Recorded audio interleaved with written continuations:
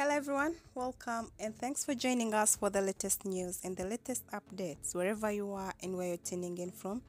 We are very grateful, but kindly don't forget to subscribe and turn the notification button for more of these updates.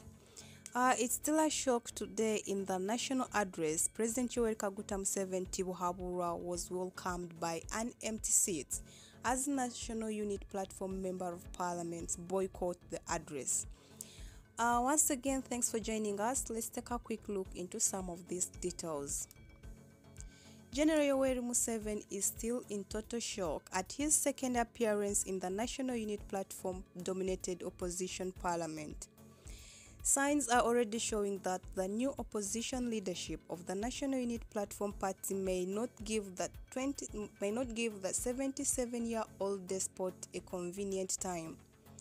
In the ongoing state of the nation address, General Museveni has been ushered by empty seats after legislators in the National Unit Platform Party and the Opposition Forum for Democratic Change declined to attend the event. Our reporter has learned that National Unit Platform is still aggrieved with the prevailing state of affairs where a majority of their supporters are abducted by security operatives. The National Unit Platform Party Member of Parliament say they cannot behave normally in an abnormal situation. We still have issues to sort. Our people are rotting in Kitalya prison on trumped charges, says Member of Parliament Zaake, who is now the Commissioner of Parliament.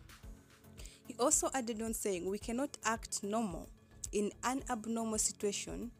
Busiro East Member of Parliament Ssegona says at his age, he cannot endure listening to Museveni's lies and his usual empty rhetoric. However, some Nup MPs like Derek of Machinde East and Shamiu Malende, the Kampala woman MP, have shown up for the State of the Nation address. Though other oppositions couldn't show up, but at least Shamiu Malende and Derek showed up in the national address, in the state's national address.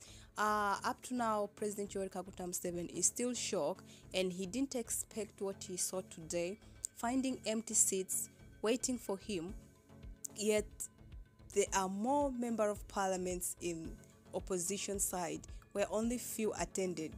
When you take to National Unit Platform, it's only Derek of Machinde East and Shamiu Malende, the Kampala woman MP, who have tried to show up for the State of the Nation's address.